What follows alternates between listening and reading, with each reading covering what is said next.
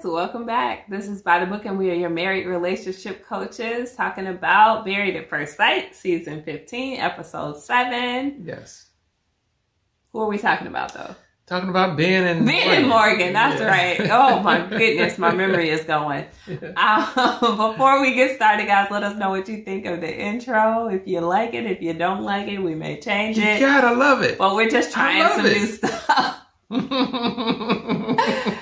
Anyhow, Bihn and Morgan, as we know, we talked about them last week. They got off to a rough start with Bihn basically going to the worst person he could have possibly gone to with private information of Morgan's about her RN degree, certificate, or whatever it is that she has. I actually learned something new today because I didn't know you could be an RN with just an associate's degree. So that I was very informed by that. No, that's awesome. No more nurses are needed. So yes, I let you know you can do that with an associate's degree. Just carry on. Anyhow, as we saw, they had a visit from Pastor Cal. We always like to kind of break down what we think Pastor Cal did wrong when he visits these couples, because we've been so frustrated with the experts in recent seasons. But Hubs, how do you think Pastor Cal did with them? I think he did very well. I don't have a critique too much with Pastor Cal when he sat down with Bihn and Morgan. I think he got right to the point of what happened, why did they fall out? I think he got right to the heart of it when he got to talking about talking to Bihn on acknowledging exactly where he went wrong. He had him retrace those steps, and Bihn stepped right up and he took full accountability. And that's my favorite thing about Bihn. Yeah. I think that's hard for most people when confronted with a situation where they are either entirely or almost entirely in the wrong, to just go ahead and take accountability for what you did or for what you didn't do so you can move past it. I think so many times people have like this need to share the blame. Like, you're telling me I did something wrong and I'm like, but you did something wrong too. And it's not about that. It's about me actually being able to own up to what I did and how it hurt you. So big kudos to him for trying to recover. Yes. I attacked him for being immature last week. You called him Johnny.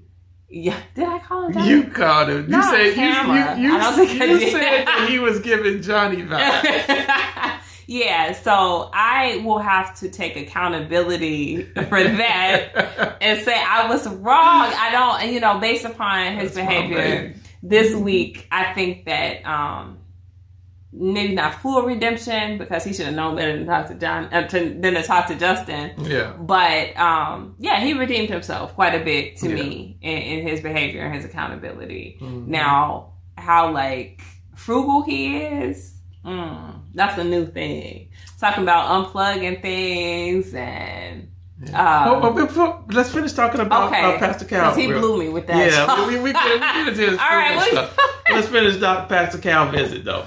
Okay. Yeah. So he took full accountability, and then the other thing I liked was he got Morgan to kind of open up about why she closes herself off after trust is lost and things of that sort. And so I thought it was really beneficial. It got to the heart of the matter, and I think it pushed them into a level of positivity going forward to where I can see, okay, they may, they were on the struggle bus for a minute, but I think that they kind of are making their way into a good space. What do you feel? I agree. I mean, I don't see I can't foresee a lot of problems with them beyond that. I could see how that issue by itself could have driven a wedge in between them that lasted, most of the duration of the 8 weeks. Yeah. But that having been resolved to the extent possible, as long as he doesn't repeat similar or the same behavior, I think that they may be smooth sailing, actually. They may be that sleeper power couple. Yeah, I hope so. Yeah. I hope so. I think they reflect one another well. I think they do. Now, get into the frugal thing. What's wrong with this? This dude is ridiculous. He's crazy. Yeah. He's telling her what time she can do the laundry. Yes. Because, like, it may save $2, I think he said. Yeah. If she doesn't do it at, like, peak water hours or something. Yeah. I never heard of such a thing. I never knew that. And cutting off the lights. Yeah, cutting off the lights. We tried to make her take a shower in the dark. Yeah. Unplugging everything. Who gonna take a shower in the dark? So it's a little too far out there for me. Yeah, it's a lot. Yeah, it's a lot. So I wonder though, I mean, and this is really me reaching a little bit because I do see them as being a pretty strong couple though, but I wonder if his frugal nature is going to kind of impede them in other ways. Like if she's the type of person who likes to like vacation or, you know, do things that he can't necessarily see the value in, will he kind of, you know, pump the brakes when it comes to things that she may be a little less frugal about? That's a good question. Because that will require both of them to go on vacation together. Now, he did make the statement in the after party about making certain purchases. And when Keisha Knight Pulliam asked, you know, well, what if Morgan wanted to buy X, Y, and Z? He was just like, oh, yeah, she can buy whatever she wants with her money. That's fine. Yeah. You know? I definitely felt a disconnect right there. Yeah. Yeah. Yeah. And so it's just like, so yeah, she can, whatever she earns, she can spend whatever with on her own. But them coming together and getting into agreement, again, that's a big marriage thing. Yeah. You know? It is. You kind of have to be on one accord. In terms of like what you think is a worthy expense. Exactly. When you're spending like that. So that could be a challenge. That's something that they should probably talk about early on in this relationship. But I think they've been trying to get over this other hurdle so much so that it's probably hindered them from having some other serious conversations. True. So if they do get into talking about like finances, like very practically and children very practically, that could be another hurdle for them because he seems like very unrealistic in terms of like expenditures. Very unrealistic. And I think he's a decent wage earner as well. Yes, so he's an engineer. It's always strange to see people who, you know, are pretty financially stable being so particular about expenditures. Yeah. I don't know. It's just weird. It's very strange. It's kind of a red flag for me. Yeah, she's gonna have to pull him out of that just a tad bit at least. I mean, because he's way over the top. I mean, this season they went for somebody who won't throw plastics away.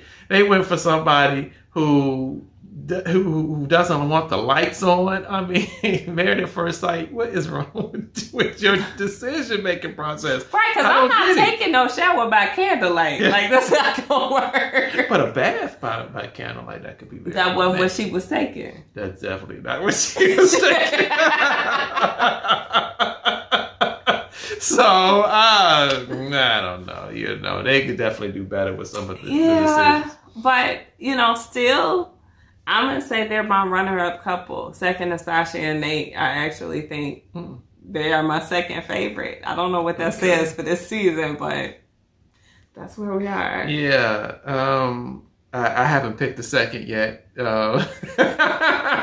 There's first and then there's last. Yeah. You know, I do feel good about this episode for them, though. Let's see if they can continue it. All right. Yeah. Let us know what you think, guys. This might be your favorite couple. Let us know if you like them even more than Sasha and Nate, or if there's another couple that you find better.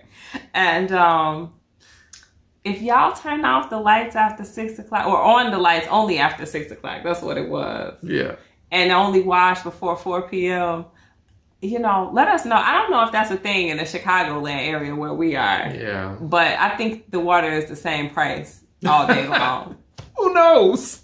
No one knows. Let me know if you know. Save us $2 if you would, please. Peace, guys. Like, comment, share, and subscribe. And we'll talk to you soon. Bye.